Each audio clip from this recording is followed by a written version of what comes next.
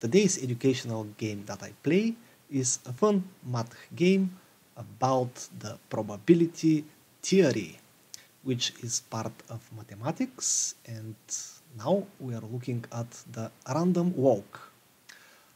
Or this is, let me see first, this is a dot that will move randomly in 4 directions, up, left, down, or right.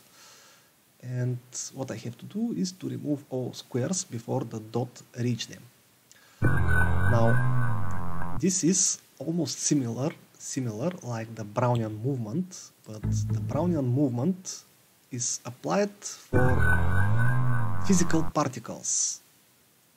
And their movement, although it is random, unpredicted, is defined by different physical phenomenons than those in the computer science.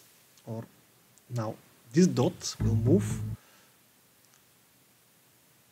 with a registry from the memory.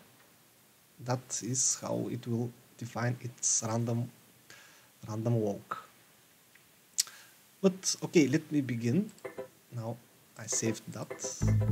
I cannot remove another square if I don't have energy. And I have a few energy regenerators that if I use correctly, they will help me in dire situations. For now I will leave them. This time the random walk is just staying at the center, but yet it can make unpredicted move to one of the sides. Let's use this. Okay, it's pretty far.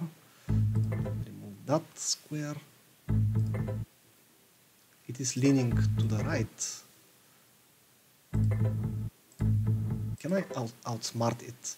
This is a game of outsmarting the probability. This is the dream for every person, to outsmart the probability. Alright, maybe I can win this while it is staying.